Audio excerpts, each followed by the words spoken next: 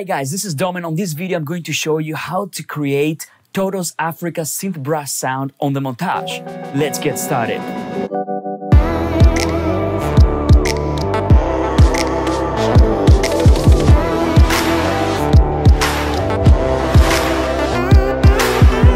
So I had a few requests to show people how you can do Toto Africa synth brass sound on the Montage from people that I've met at NAMM show, also here on YouTube. Shout out to Giorgio. And that's what I decided to do on this video. So here's the sound. This is actually a pretty simple sound, one AWM2 part, and that's all you need. So let's start fresh. Let's go to category search, initial, and let's go to initial AWM2. And as always, you know me by now, I always like to remove the reverb like this. And now I have a simple waveform of a piano right there. And for this sound, we need just 3 elements. Let's go to element number 1. And now let's go and load a waveform.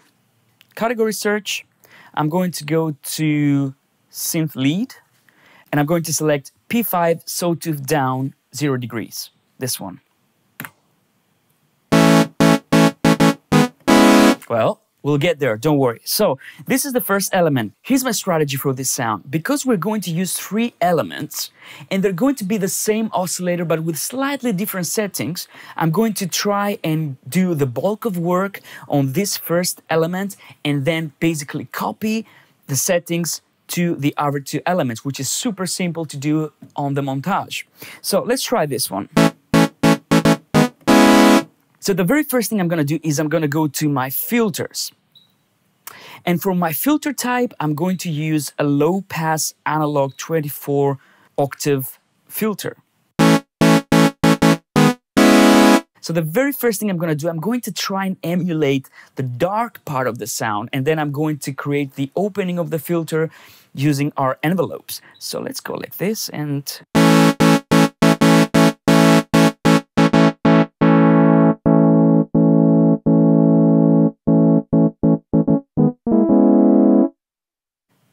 somewhere around there. I might add a little bit of velocity, sensitivity to the filter. Just a little bit. Next thing we need to do is go to our envelope.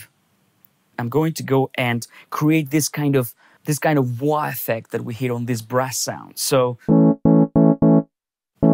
I'm going to open the attack.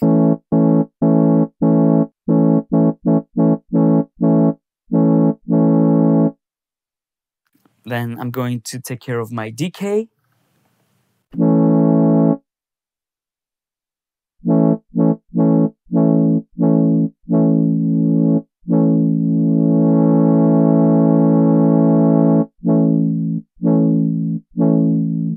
And as you can see, I already have this kind of brass kind of sound.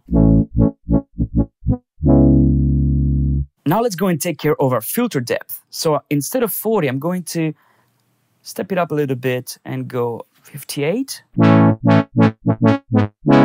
Because what this does is it determines how much this envelope will affect your filter.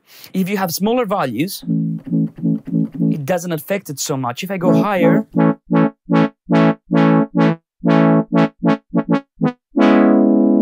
it opens the filter even more. Perfect. Now let's move on to our amplitude envelope.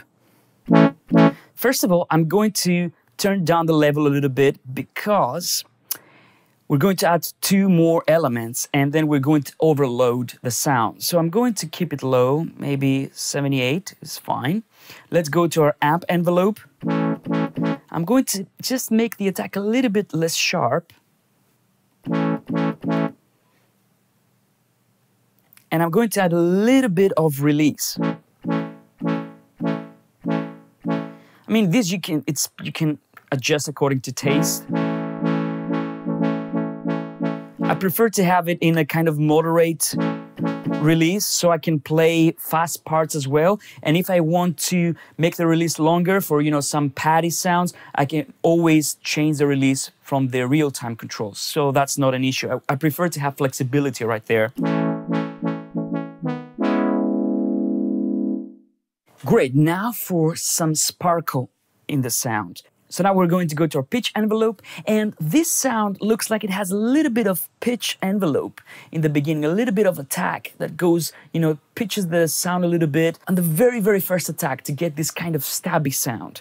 So to do this, we're going to go to our attack and add a little bit of attack there. Let's say... That's great, but now we also need to change our attack time because this is taking too long. And also our decay time.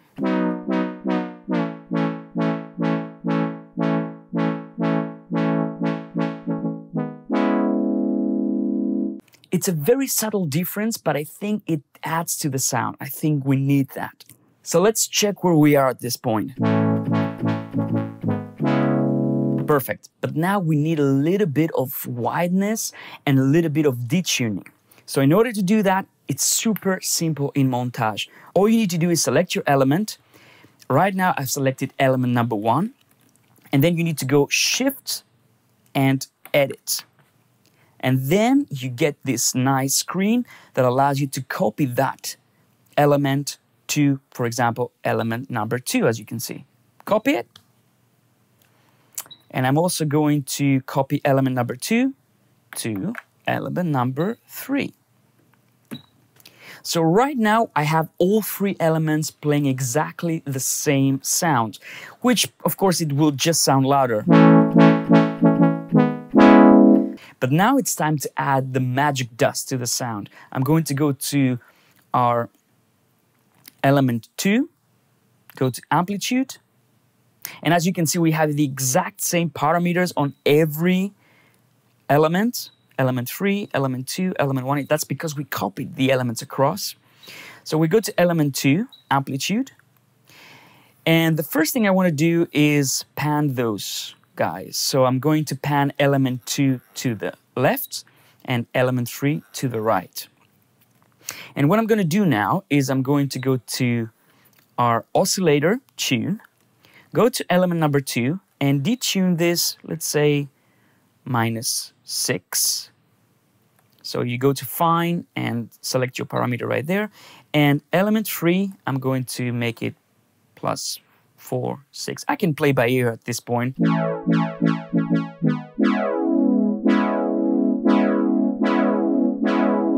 So you can make it as detuned as you want.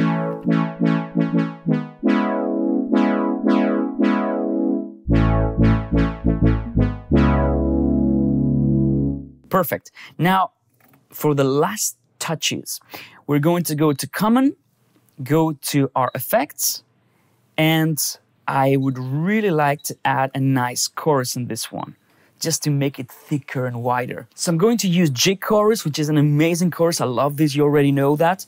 And let's see how it sounds. Without.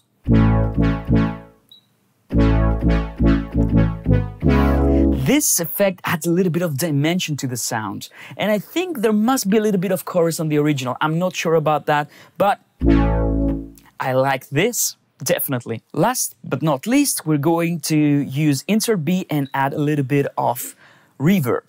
And what I'm going to use in this case, I think I'm going to use the SPX stage, which is like a classic algorithm by Yamaha. And let's see how it sounds. And in my opinion, the default preset is a tad too long for this sound. I can go and make it maybe 0.9 seconds. Maybe I can make the top end a little bit darker.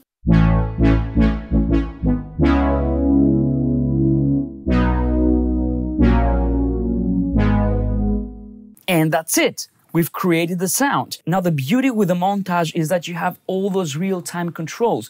So basically you can morph this sound to make it exactly the way you want while you're performing. So for example, this is the standard sound. Sounds very good. But then if you hit the tone button right here, you're able to change the cutoff, the resonance, the filter depth, portamento, the attack, decay, sustain, release. Like I said, now This sound is really... I can play fast, but now if I want to add some release, so maybe if I want to play like the verse, I can adjust to however long I want this to be. The other cool thing, of course, is the filter.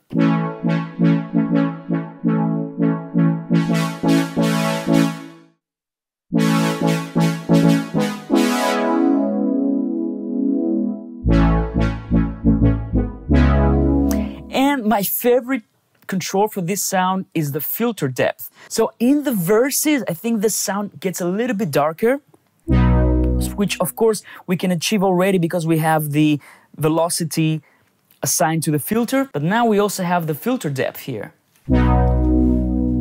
So let me show you.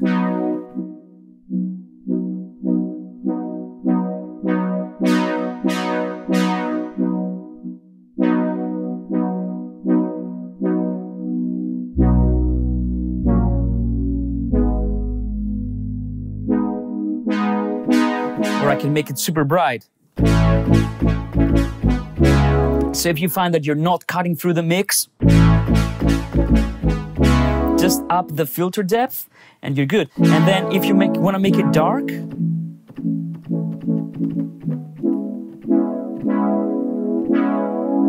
play with the cutoff and the depth. This will give you like endless variations.